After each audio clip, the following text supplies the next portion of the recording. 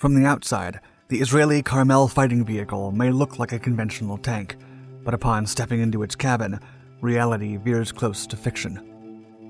Under pitch-black darkness, the vehicle's interior looks more like a gaming setup than a conventional tank.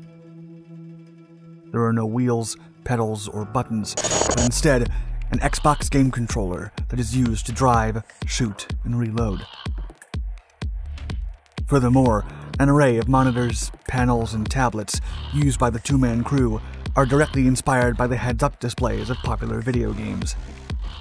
But make no mistake, this tank is armed with state-of-the-art weaponry and armor to take down any enemy in its path.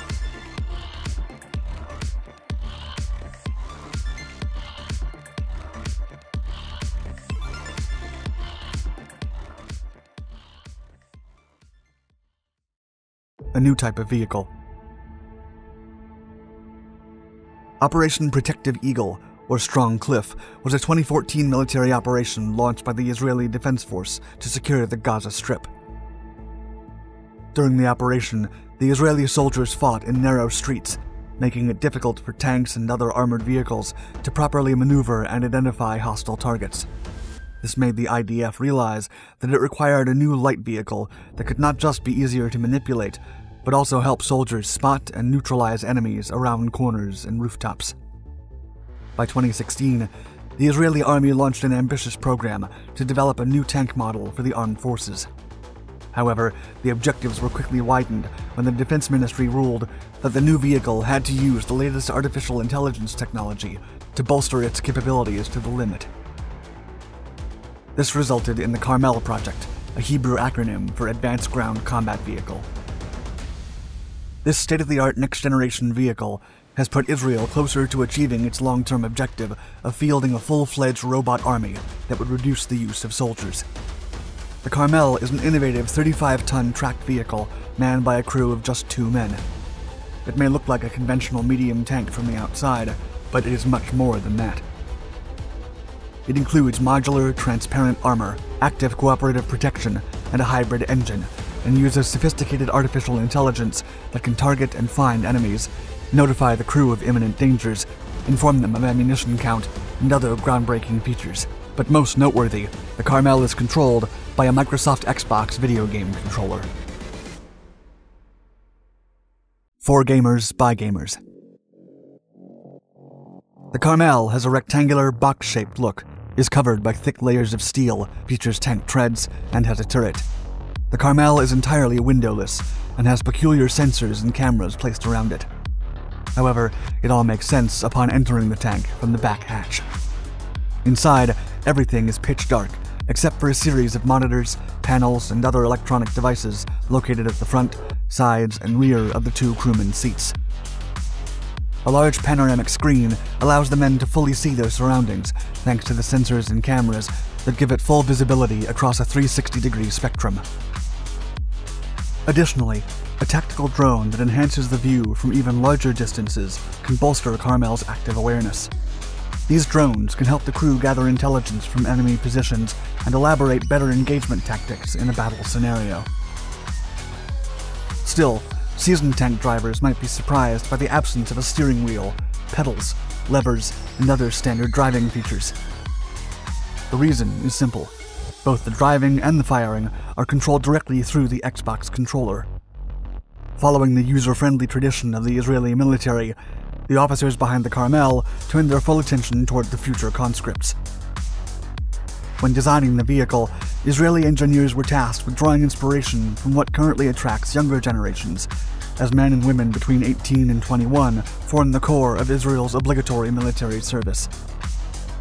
As expected, volunteers in this age range feel instantly familiar with Carmel's features.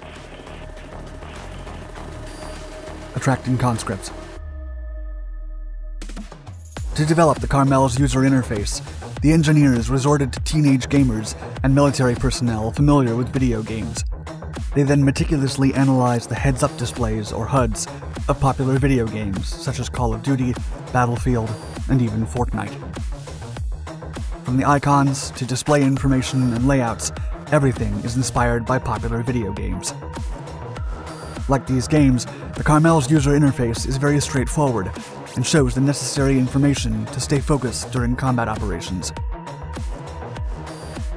Meanwhile, the artificial intelligence technology that forms part of the Carmel's core was also inspired by video games, with Israeli designers borrowing the algorithm from the popular Unity game engine. This allows the Carmel's operators to easily swap between different weapon systems and types of ammunition, and then shoot in real life. Colonel Udi Zur, battalion commander of the 7th Armored Brigade, had said that the familiarity with video games has drastically sped up the learning process of new recruits. During an interview with the Washington Post, he said, quote, "I don't want to say it took them 4 minutes, but maximum it took them 4 hours. They are far more willing to experiment. They are much less afraid of technology. It comes to them naturally. It's not exactly like playing Fortnite, but something like that. And amazingly, they bring their skills to operational effectiveness in no time. I'll tell you the truth, I didn't think it could be reached so quickly." Athena. It is expected that the AI that powers the Carmel will revolutionize the autonomous capabilities of ground vehicles, just like it happened with aircraft before. At some point, the Carmel will not even require a human to drive it, thanks to the Athena system employed by the Israeli military. The technology is able to locate the enemy, analyze the weaponry it is using, and provide different lines of sight and possible attack routes. Athena and the valuable data it provides will help the operators take the most adequate course of action during combat, while also suggesting to the drivers which weapons are better suited for distinct combat scenarios. With this enhanced bigger picture, the Carmel might become the ultimate weapon for urban warfare, thanks to its sophisticated external sensors that constantly analyze the environment to provide the best information and course of action. Video game controversy. Despite its many innovations, the Carmel is not the first military project that has used video game mechanics to attract young recruits.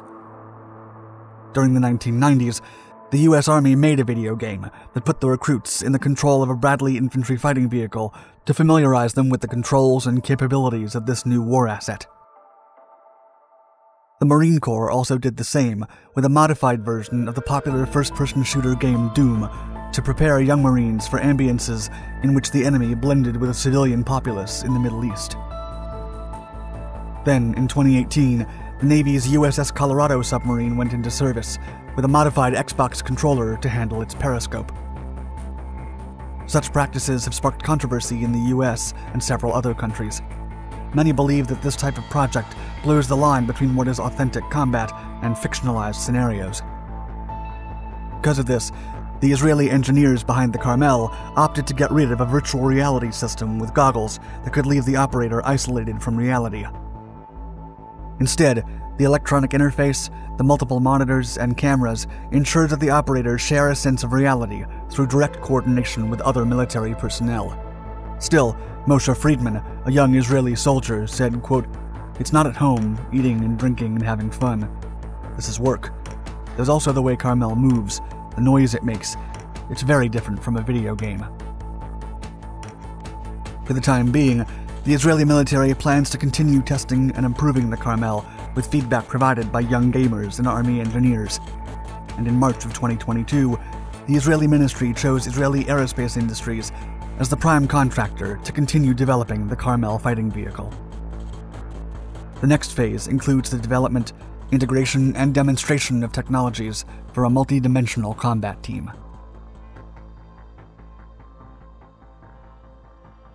Thank you for watching our video. Please like and subscribe to our Dark Documentaries channels to find more exciting historical content. And don't forget to hit the bell icon to be notified of our newest videos. Also, let us know what you think of this new type of fighting vehicle, operated by multiple electronic panels and an Xbox gaming controller in the comment section below. And stay tuned for more.